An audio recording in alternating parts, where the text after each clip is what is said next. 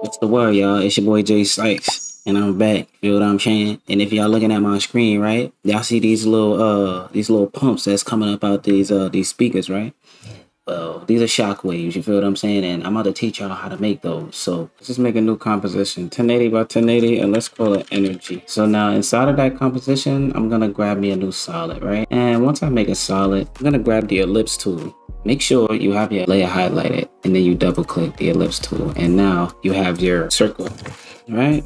You're gonna hit M on your keyboard. You're gonna see a mask layer. You're gonna just change your feathering to like 55 and your expansion like -35, -30, however you feel. If you're doing it to the beat, you might be doing it a little different than I am, but your keyframes should all line up the same. You feel what I'm saying? So let's make a keyframe at mask expansion, right? And then we're gonna come back and let's bring this all the way down until we don't see it. You feel me? And that's at about around 540.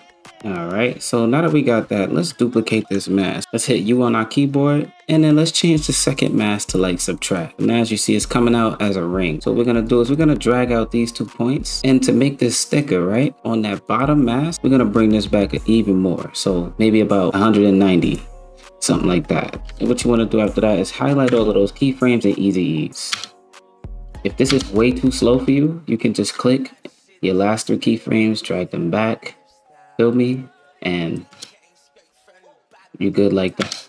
You want to like transition this out, make sure like this little circle disappears.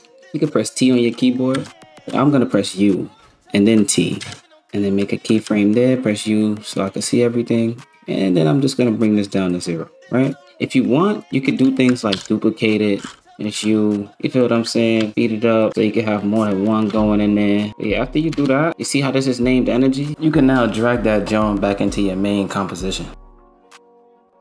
And like I said, I don't have a song behind this, so you guys might have to do this a little different. You might have to make your keyframes closer so it's faster, you feel me? But how you get this in here now is you just make it a 3D layer. You're gonna click it, and if you're seeing this track, you know you definitely gotta do this a little different. 3D layer, boom.